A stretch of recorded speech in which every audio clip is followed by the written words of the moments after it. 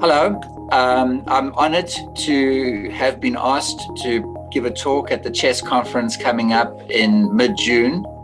It's a virtual conference, although it will be centered around Italy. And the title of my talk is Interstitial Lung Disease when the pulmonary vasculature meets the interstitium. We know that the two are very closely intertwined with one another, but sometimes they interact and intersect in ways that we don't want. I think this is a very hot topic at the moment to be talking about, especially given the results of the recently published INCREASE study. I was privileged to be an author on this, and I think this is a very important study that I hope you tune in to hear more about. The INCREASE study looked specifically at treatment of group 3 pulmonary hypertension and was a positive study, resulting in the first medication in the US to be approved to treat group 3 pulmonary hypertension.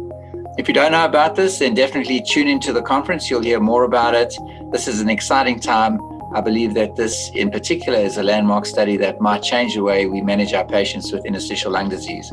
I'm Dr. Stephen Nathan. I'm the Medical Director of the Advanced Lung Disease and Lung Transplant Program at Inova Fairfax Hospital in Falls Church in Virginia, and I'm excited to be part of this conference.